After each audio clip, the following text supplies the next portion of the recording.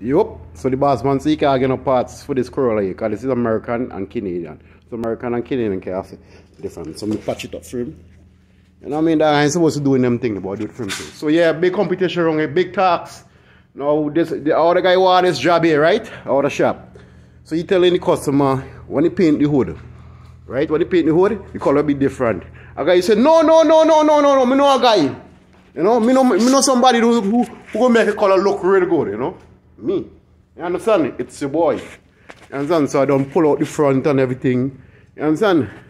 Let me get all the closing and thing now. Closing and the lineup. You see me? So you say, this guy look different than that. You said, no. Come on. And also the man say somebody tell him about me. You understand?